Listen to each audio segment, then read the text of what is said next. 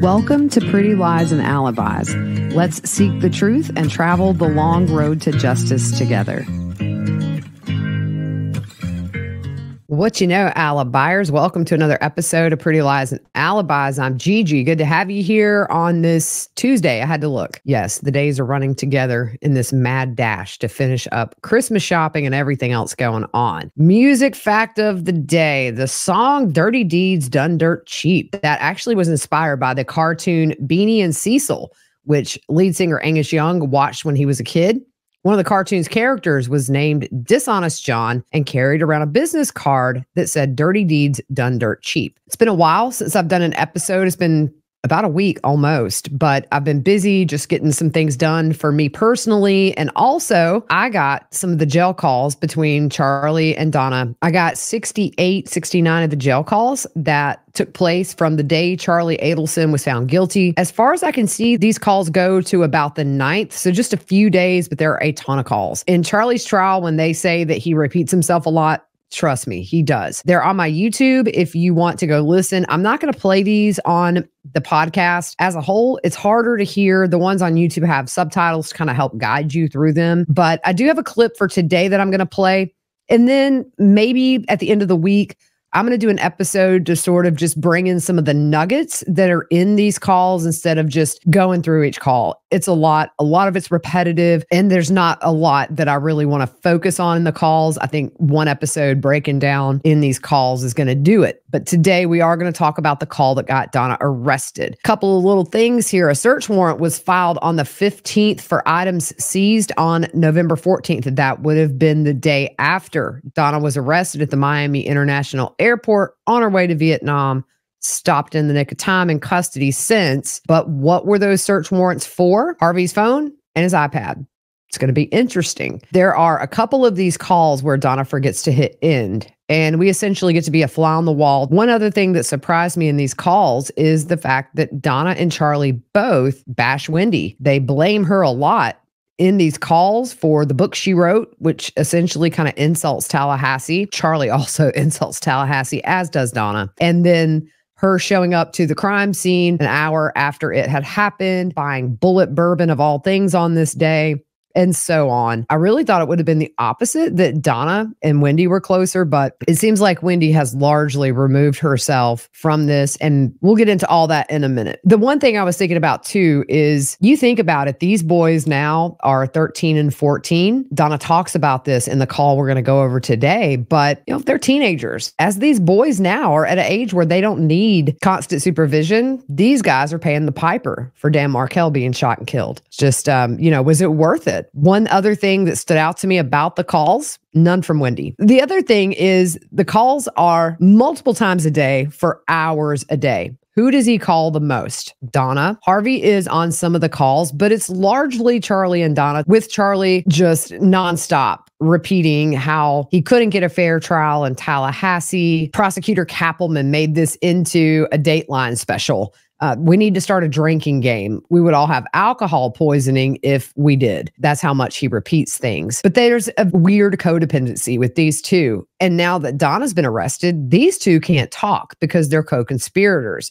I'm very curious how they're both handling not being able to speak with each other as much as they talked before Donna was arrested. Charlie is officially in the Florida Department of Corrections. If you're on YouTube, you can see a picture of his mugshot. I call that the Alec Murdaugh special, that close shave. People say, why do they shave their heads? I've heard a couple of reasons. Number one is so that they don't bring lice into the prison system, and also just to knock them down a notch and to put everybody kind of on an even playing field. I'm sure if Donna saw a picture of Charlie with his hair buzzed, she might clutch her pearls and cry because her baby boy's curly locks are no more. He was moved to the Northwest Florida Reception Center last week. Now, what's up with this place? There are up to 1,415 inmates, and the place has been reported as one of the state's most notoriously violent prisons. He may not stay here. This is just kind of a stop. The other thing that I was thinking about is, in prison, Charlie's going to have a target on his back, not just because this is such a high-profile case, but you have to remember, Charlie got up on that stand and pointed the finger at the Latin Kings.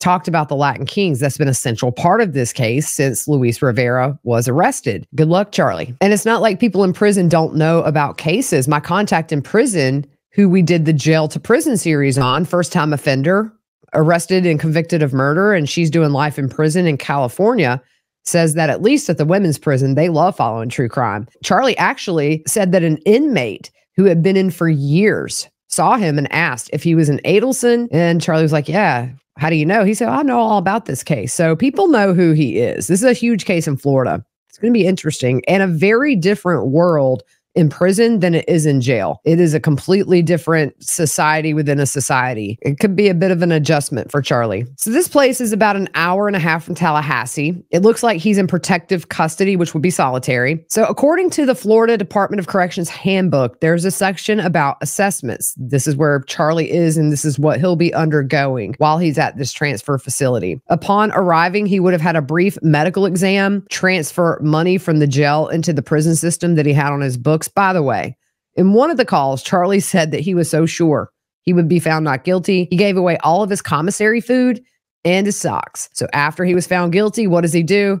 Like, Ma, I need some money on my books. I gave everything away. Thought he was going to be taking a ride down south, but no dice. He'll also have a shower and an issue of state clothing. He would have had his electronic fingerprints taken, an orientation on day-to-day living in the facility as well as in prison, and just general information about his forever home, wherever that may land him in the Florida Department of Corrections. While he's at this transfer facility, he'll have a physical, a psychological, a spectrum, an educational, and substance abuse screening.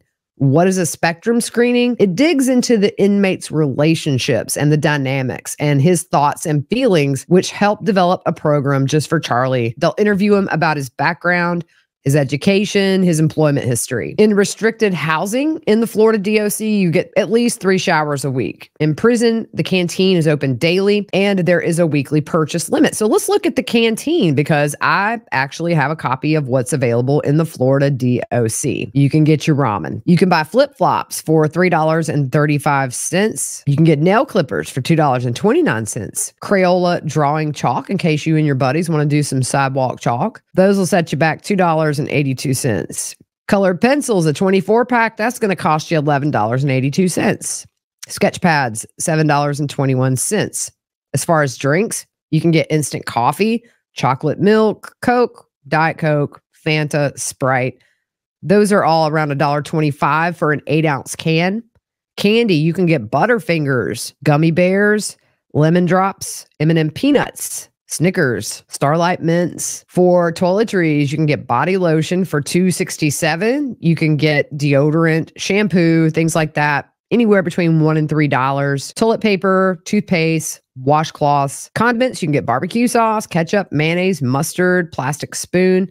I have a jail to prison series. One of those episodes focuses on how creative inmates get with making jailhouse food out of commissary stuff. You can get chips. The whole shebang is something that anybody who's ever been in prison raves about. I'm going to order some off Amazon and try them out. I've heard they're really, really good. Bagel chips. You can get beef and cheese. This isn't really as expensive as I've seen it in other states. But you can get crackers, you can get freezer pops, pepperoni calzones, sausage biscuits, Health Age, you can get athlete's foot cream, you can get multivitamins, you can get pain reliever, which is Tylenol, vitamins, you can buy batteries, playing cards, envelopes, you can get oatmeal, all kinds of little things like pork skins, Pop-Tarts. Those are $1 and something. Entrees, you can get ready-made meals you toss in the microwave. Cool Ranch Doritos. You can get a combination lock for $8.52. You can get pastries like cherry pie, probably those little ones that come in the packets. You can get a pocket dictionary, sunglasses, $3.75. You can get a shaver for $13.07. Racquetball, you can get a poncho, plastic mirror, photo album, no metal, 20-page, $3.09. Notebook paper, 150 pieces, cost you $2.46. So you do see there are things that he can get It's not like being home, though. Come on. People are always curious about the commissary. In the Florida DOC, the canteen is open in prisons daily. According to this, that's always subject to staffing and things like that. There is a weekly purchase limit of how much you can buy. They don't specify what that is. Speaking of handbooks, I found the one for Leon County Jail. That's where Charlie just left from, and that's where Donna currently is. So here's a few rules about her home until trial. As far as commissary, I'm not sure with her being in direct observation whether or not she gets commissary or she may be limited in what she can get. In general population at Leon County, here are the rules for commissary. You have a weekly spending limit of $80. At any point when an inmate maintains balance in their account, subsequent charges for booking fees, medical fees, inmate meal fees, canteen charges, or other fees will be deducted from the inmate account at the full amount owed to the facility. When you have your mugshot and fingerprint taken, just for reference, you're charged a $6 fee. If you have that in your inmate account, that's coming out. When she's off self-harm watch, she will be issued clothing. Right now, she is in the self-harm vest or dress or whatever you want to call it.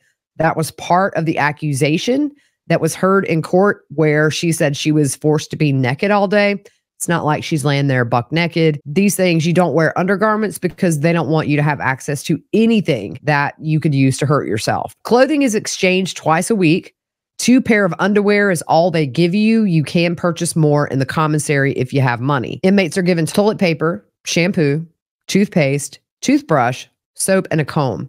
Deodorant is only issued on the first Thursday of each month. Books are distributed to each pod twice a month. What can Donna have in her cell once she's out of solitary? 1 pair of approved tennis shoes, which come through the commissary, and 1 pair of jail-issued footwear. She'll have her jail-issued clothing, personal hygiene given by the jail, as well as anything she purchases from the commissary. 2 sheets, 1 pillow, 1 pillowcase, 1 mattress, which you hear Charlie on one call saying he rolled his mattress up. Not a Tempur-Pedic, not a Sleep Number for sure. 1 blanket as necessary, 1 towel, 1 washcloth. Clothing through the commissary, you are allowed a maximum of 7 t-shirts, 7 pairs of socks, 2 sets of long underwear, 5 approved library books. She can have legal papers, writing materials that are either issued or bought at commissary.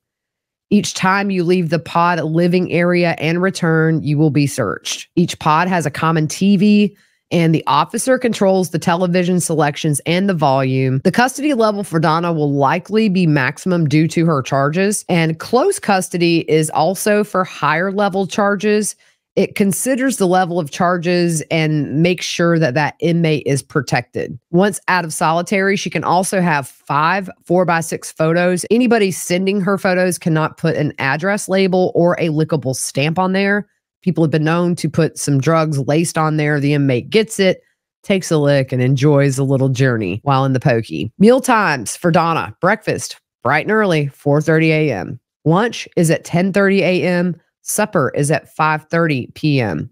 The jail will deduct $2.70 every day from an inmate account with a balance to cover food. If Donna were to need to see a nurse, there's a $10 charge. What costs $6 per visit? Seeing a doctor or a psychiatrist, a dentist, getting medications, x-rays, and any diagnostic tests. Inmate head counts occur at minimum between 4:30 to 5:30 a.m., 4:30 to 5:30 p.m., and 11:30 to 12:30 a.m. What are some of the rules? All correctional officers are to be addressed as officer, Mr., Mrs., or the title of their position along with their last name. Keep your rooms clean. Assist in cleaning the day room area as well as the recreation room.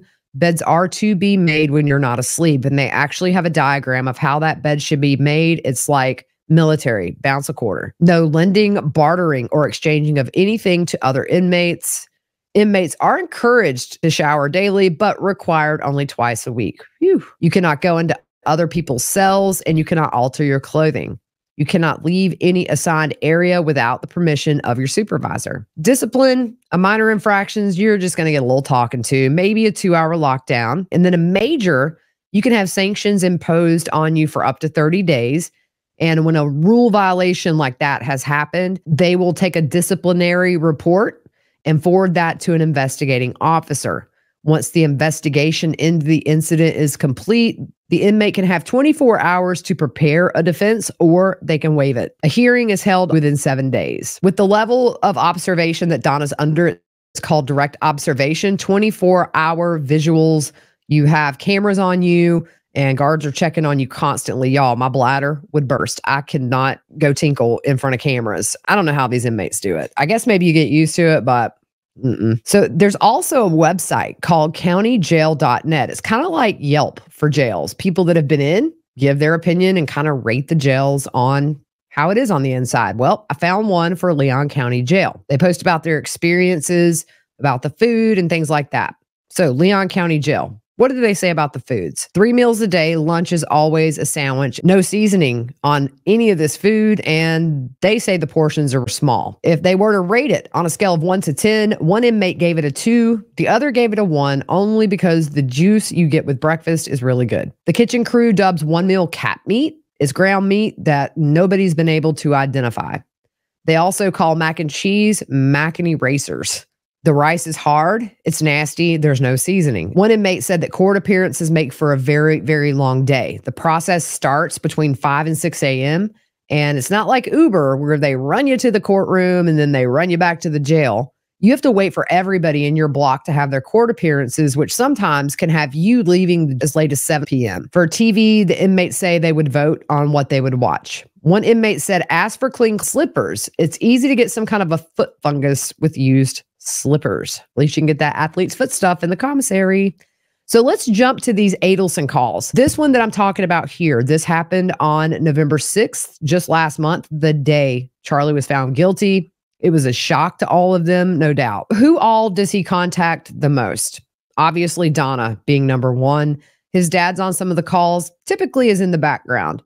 He talks to Bree, who is the mother of his child, and also to Janice, who is his girlfriend, or I don't know. It's hard to figure out what's what. On the day of his conviction, November 6, 2023, he calls. Donna is crying and asks Charlie if he's still in direct observation. He says he is. Ironically, the same unit Donna is on right now, as far as we know. She asked if Charlie slept the night before. He said they keep the lights on. They're bright. They're fluorescent. But he said he can put his head under the covers and go to sleep. Donna is crying and said they need to talk when they have a moment about things they need to take care of. Charlie says, yeah, about money and stuff. And Donna says, also, your son. There are calls with Charlie's son on there. I'm not putting those out. These boys, they're victims. They're going to have to bear the load of these terrible choices made by the adults in this situation for the rest of their lives. But I will say, to be fair, we talked last week about how the mother of his child had to take Charlie to court for insurance and child support. I will say that in the phone calls with his son, you can tell this little dude loves his dad a lot. And it seems reciprocal. It seems like that relationship definitely improved over time. Charlie is responsible for a loving father being taken away from his boys. And some of the times that Charlie actually gets emotional and cries is anytime his son is mentioned. I don't feel sorry for Charlie. Feel really sorry for this kid. It's very clear he loves his daddy. Donna says, we need to take care of your son. Charlie starts to cry and he says, it's like I'm dead. He said, I hate to tell you, but this really isn't a whole lot different. Donna and Harvey are crying too. Harvey says maybe something will happen and this mistrial will take place. Let's just hope for that. Charlie says, yeah, we need to talk about my son, the dog, the house, everything. Donna is still sobbing. She says, and you, it's not over. Harvey says they will try everything. Charlie's attorney was supposed to stop by before he drove back home.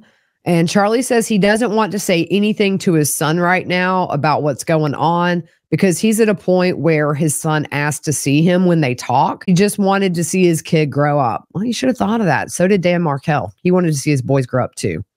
They're all three sobbing. And Donna says, I still think there's hope. There could be a chance and we're going to work on it. Charlie tells Donna and Harvey he doesn't want them to get themselves sick because they're all he has. Donna says they're fine as long as they can talk to him. Not anymore. I wonder how that's going, by the way. You think about it. Donna's been in jail over a month now. And as frequently as they called and as long as they talked, their codependency on each other, which a lot of it was Charlie complaining over and over about the same things and Donna just validating him and poor baby. You have to wonder emotionally how they're holding up with not talking. And now you have Charlie moved. So that's a big event. And maybe he's talking to Harvey, but I don't know. Hopefully Harvey knows how to put money on his books. Seems like Wendy, by the way, totally distancing herself from her family. And we'll get to that. I'm going to play a small clip in a minute of this call because the audio is good. Charlie says he does not want to talk over the phone about the case. That's a promise none of them kept, by the way. Charlie said if he stays too upset, they're going to keep him on direct observation. Donna also tells him that in a call where she says they were told they will watch him and see if he's crying, if he's emotional. That could extend this stay. Charlie really wanted to get back to his cell where he had a window and things like that. He said direct observation is a concrete box. Donna says to call back in 15 or 20 minutes while she talks to his attorney, Dan. The next call was, again, the day Charlie was found guilty with the mother of his child. She's crying and saying she did not expect the guilty verdict. Charlie says he still can't believe it, and he thought they had a shot. He thought he was coming home. She cries and says Charlie just didn't deserve this. He says, I know. I love you and our son more than anything. He says he'll be there for him and her in any way possible he can support them. He says when he gets to prison, he'll be talking on a phone and looking at her through glass. She said she would be there the first day if he wants to see her. He wants to visit with his son, and he wants to promise her that their son will always be taken care of. Charlie says that this has torn his heart out. He tells her they put him in direct observation. He said, I'm not going to hurt myself, but he did complain there's blood and feces spread all over the walls. He said he knew it was a shame when he came to Tallahassee that he was public enemy number one with all the press the case has gotten. He said prosecutor Kappelman dumbed down the closings to a third grade level, and Charlie thought it was a joke. He always refers to it as a Dateline special. He asked her to keep an eye on his parents. She said she has reached out to Donna, but Donna hasn't responded, but she said that's understandable. There's another call with Donna on the day of his conviction. This, by far, seems to be the call that sealed the deal as far as her getting arrested. Charlie talks to Donna about his appeal chances, and he said that his attorney told him, for example, maybe a few months down the road, a juror writes something stupid on a blog and there's an investigation. But on future phone calls, Charlie really seems to have a good grasp on the fact that the chances of appeal are slim to none because, according to Charlie, such a high-profile case, they were very careful. The judge was careful in the rulings and all that stuff. Donna says that they have a lot to do on a very tight time frame. One of the things involves making sure that Charlie's son is taken care of. She says that Harvey has been on the phone all day and a friend named Susan is helping and in fact came to her house just 10 minutes before this call from Charlie. Donna says when she does have something to tell him, she will talk through his attorney. At this point, the call drops and Donna doesn't hit end. So when you call somebody who's an inmate, the minute that phone connects, even when you're listening to that automated thing you hear before every single call, you can hear if there's any movement on each line. Well, also, both people have to hang up in order for these calls to stop being recorded. And when she didn't, there was a lot of information that came out. I bet the prosecution was like rubbing their hands like, keep going, keep going. By the way, there are over 500 calls on this log. I have, I think, 68, 69 recordings. So a lot we didn't hear. There was a lot of calls, a lot of long calls. The day Donna was arrested, I think she was arrested more in the evening. From then on, lots of calls. We got a hot mic here. We're a fly on the wall. Donna's telling her friends and Harvey that Charlie told the mental health people he's not going to hurt himself, but being in there makes him want to. He just wants to go back to his cell. Donna then says, I think it would be a nice way to just leave me alone, goodbye. Then you can't understand what she says, but it says something about can't go to prison. I can't push it. I'm not that strong. Also, I know how he, meaning Charlie, in a year and a half, his body and everything just slowly started to deteriorate. She says, I'm old. I have a life. We had a great marriage. Happy. We traveled. We lived good. And I wasn't willing to just say goodbye. Nothing painful. I just want to go to sleep. We bought our cemetery property a couple of months ago. We're good. I'm good. She references mentioning something to Wendy. And she said, Wendy came over the other night. She sat on the couch right there. I was sitting here and she didn't say, look, Mom, this is a horrible time for all of us. Charlie's on trial for his life. We're all aggravated. But if this is what you're thinking, I'm going to Baker Act you. Well, what's Baker Act is an involuntary 72-hour mental health hold. Donna said she told Wendy she was not feeling that way and she's fine.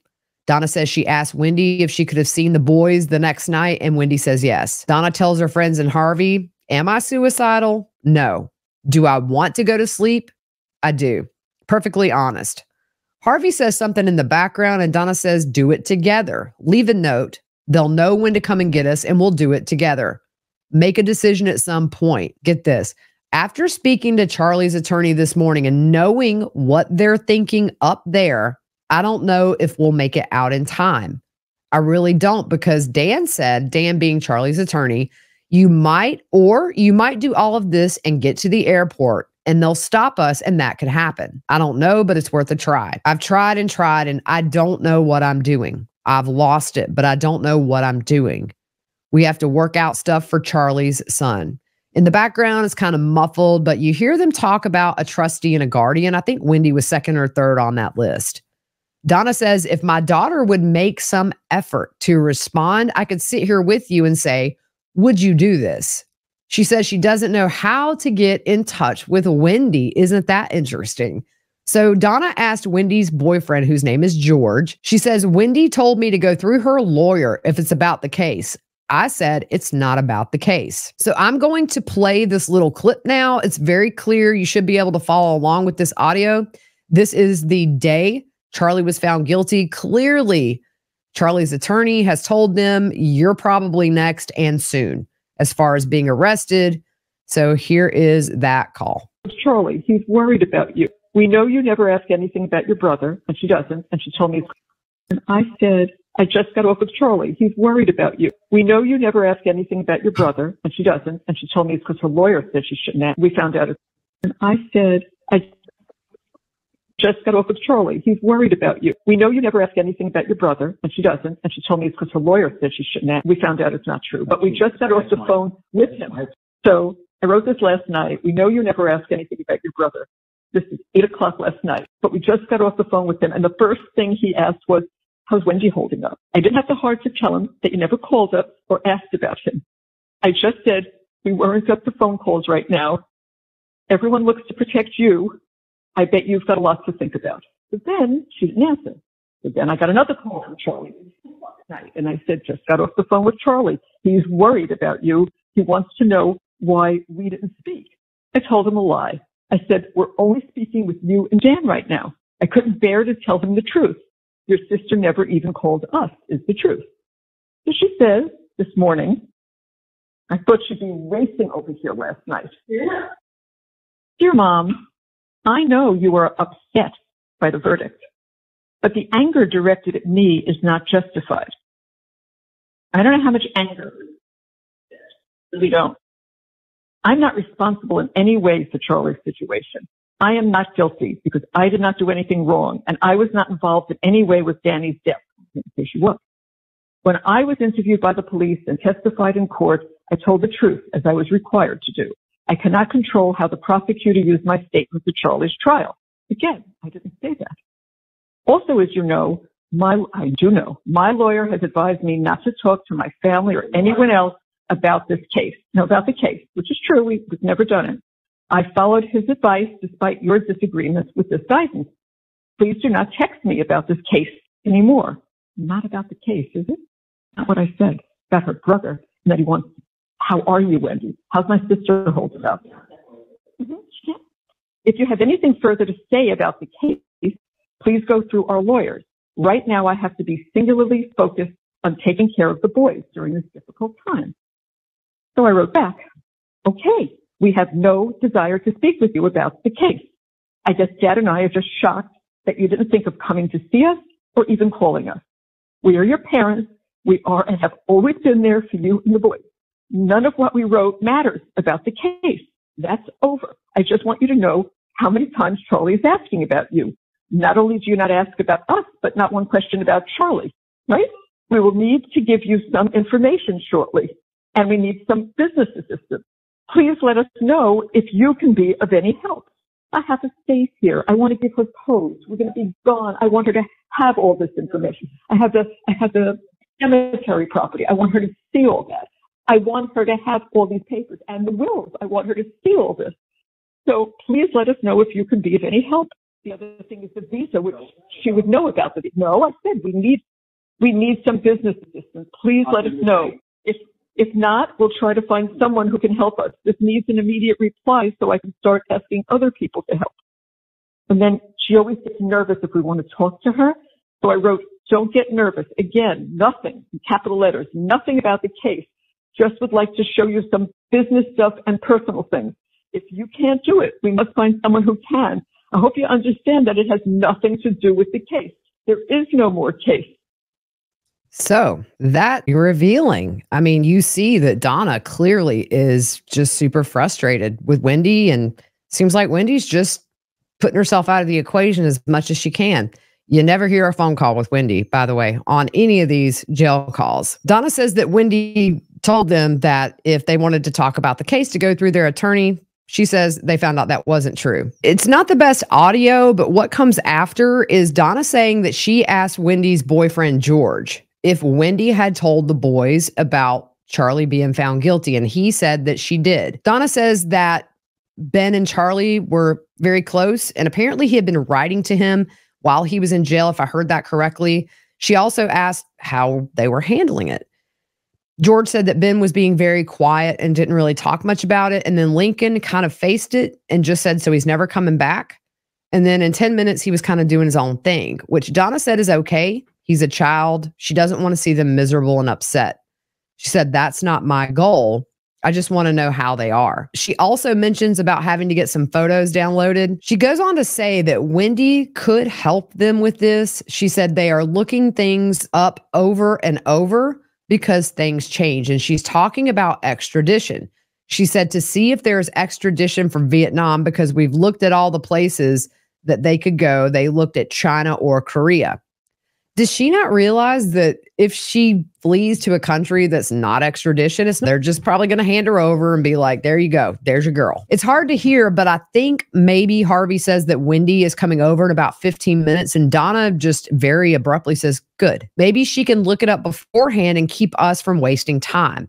Her friend asks if Wendy would tell maybe about where they're going to flee to. Harvey says no. It's hard to tell here. It sounds like maybe she's reading a text again. But Donna says, if you tell Wendy beforehand, I need to tell you something as an attorney who doesn't talk and has nothing to do with the case.